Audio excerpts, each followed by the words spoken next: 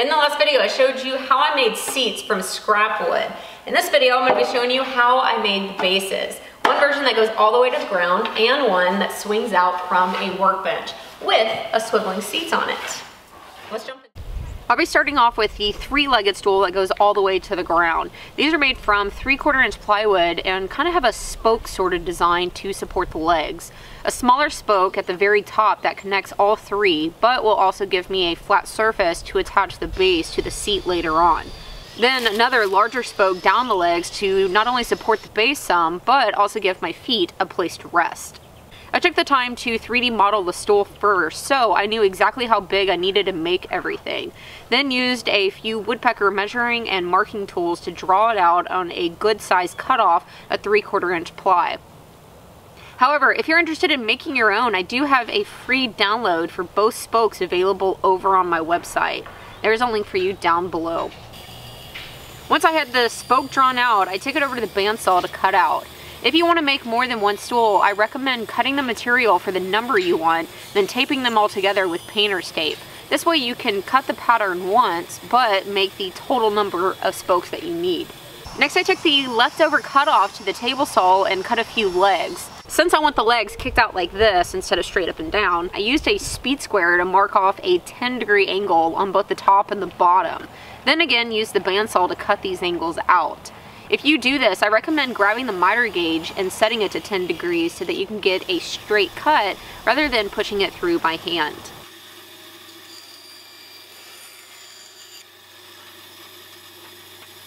Then last cutting detail for the legs is I added a small taper so the top of the leg would be chunkier than the bottom. After coming in at the bottom, I used a straight edge to connect it to the top and also cut it out using the bandsaw. Alrighty, now to clean up these parts, I moved my new dust collection cart over to my workbench, hooked up the shop vac, flipped my belt sander on its back, then started smoothing out all of the edges on my parts. I originally thought I would paint or stain these bases a dark brown because honestly, I want the seats to be the focus. However, I really started to dig the look of these plywood parts and decided to leave them as raw looking as possible. But before moving into finish, I stuck a roundover bit in my router table and ran each part through. And honestly, that's the majority of the project done. For assembly, I started off with the smaller spoke at the top and placed Type On Original in all of the cutouts. Then shimmied the legs one by one into their spot.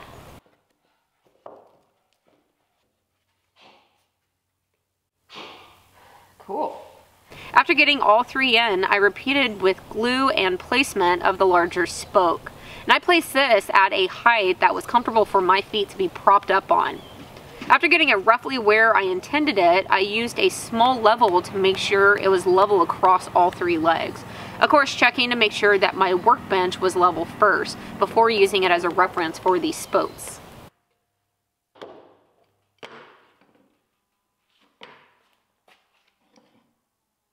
After letting this sit up overnight, I went ahead and took my belt sander to each top just to clean it up a bit and make sure that it was nice and flat. Then last thing before attaching the seats, I cleaned off each one and gave them 4 coats of spray lacquer. This hardly changes the tint or shade of the plywood, so it stays that raw look I was going after, but it will give it some protection.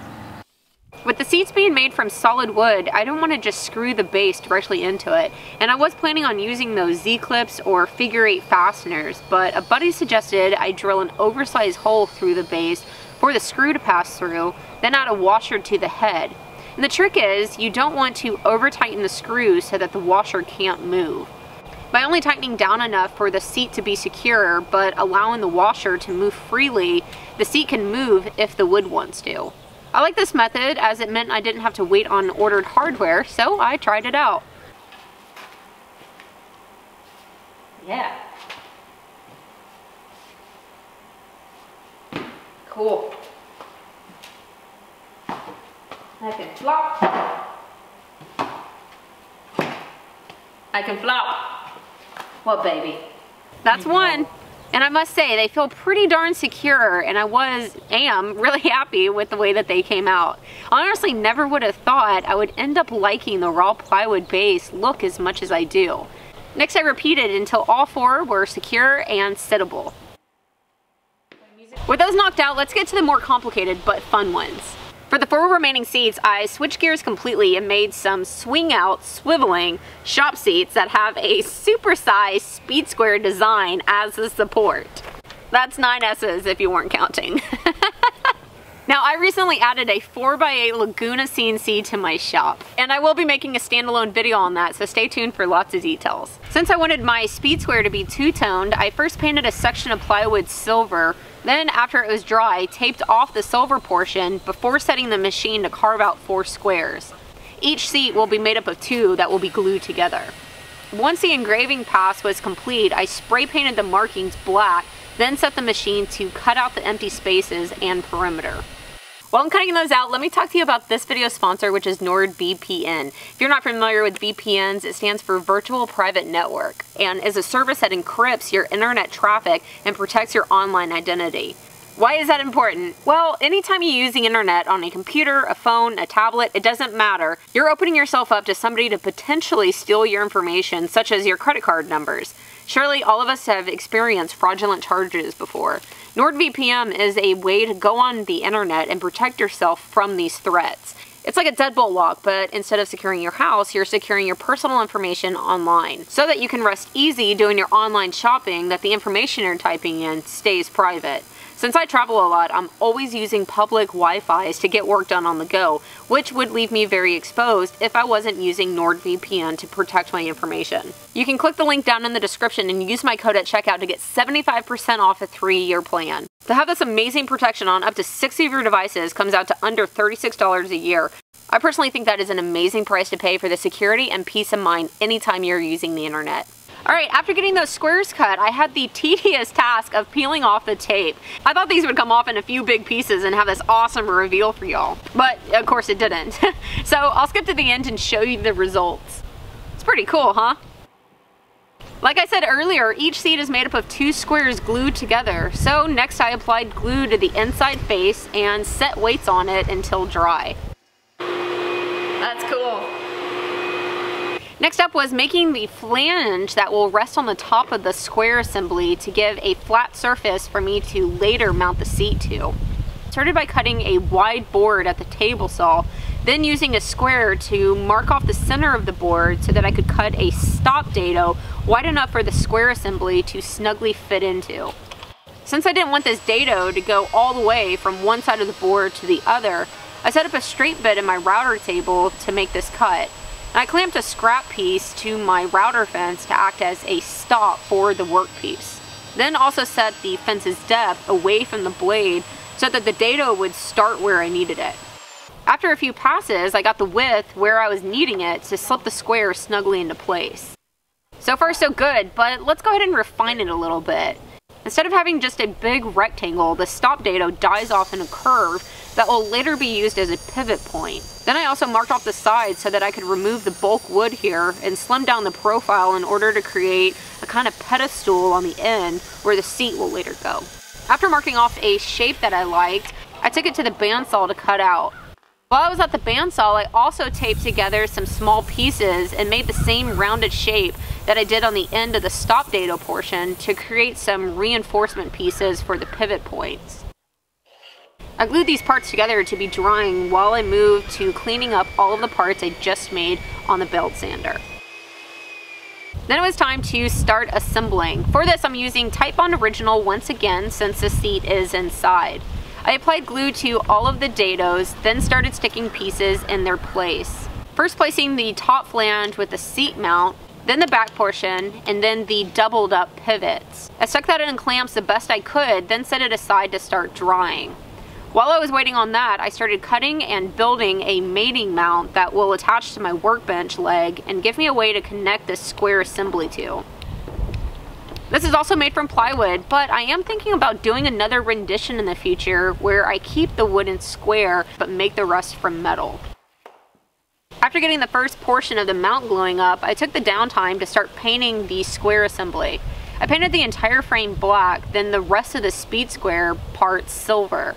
And just a tip for you, when only working with the rattle can paint, but not wanting to take the time to tape off anything and everything that doesn't need to get painted, I grab a foam brush and spray some directly on the end and then just dab it on. And this has saved my neck a few times and actually works really well. Thank you. I let the paint dry, then used this finished assembly to mark off where on the bench mount I needed to place the second pivot point. I did it this way because I wanted to make sure that it was the tightest fit as possible. Once I had the location of the second tab sorted, I added a few more reinforcement pieces, then set it in clamps to dry before throwing on a coat of paint so that it could match the other. Alright, now it was time to drill holes for all of the hardware going in this thing. I'll be using a piece of all thread at the pivot points, so I started by drilling those holes. The important thing here is that these holes are in line with one another, so I used some simple wooden block as a drill guide. Also, I do recommend drilling these at a drill press, but mine was giving me issues and I didn't want to stop and mess with it, so I did these by hand. Next I drilled the holes through the back, and these will be for the bolts to connect it to the workbench leg. After getting these drilled through the wooden mount, I clamped it to the workbench and drilled the same holes through the leg. I placed this on the inside of the leg so that the seat could fold up under the bench whenever I'm not using it and be completely out of the way. Now onto the hardware. Like I said before, I'm going with a piece of all thread to connect everything and create that pivot. And there are also some nuts, washers, and bolts thrown in there. Oh, and just a tip, if you do this, I would chuck this up in a drill and use its power to help get the rod all the way through these pieces.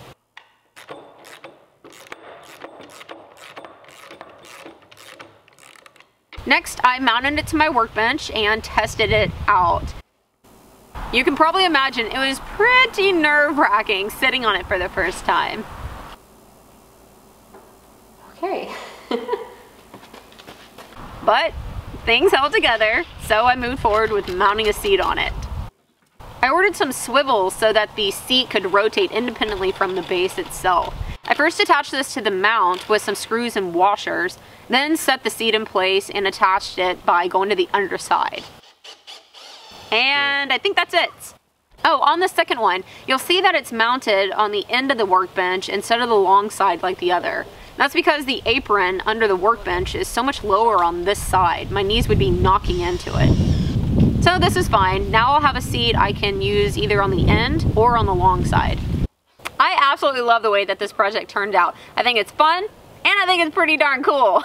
Overall, the seats do feel good, but of course they haven't experienced much use yet, so we'll see just how well they hold up. If they end up failing, then no big deal. I'll explore making the mounting portion out of metal instead of wood. Of course, if I make modifications, I will bring a camera along to show y'all. Leave me a comment below and let me know what you think about my new shop stools, and I'll see you on my next project.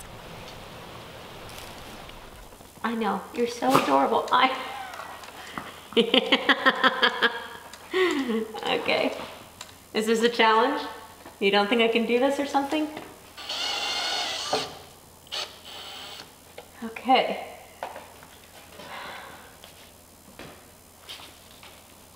Are we done for the day? I have a fresh batch of plywood mallets now listed on my website. If you'd like to pick one up for your shop, then head over to wilkerson.com.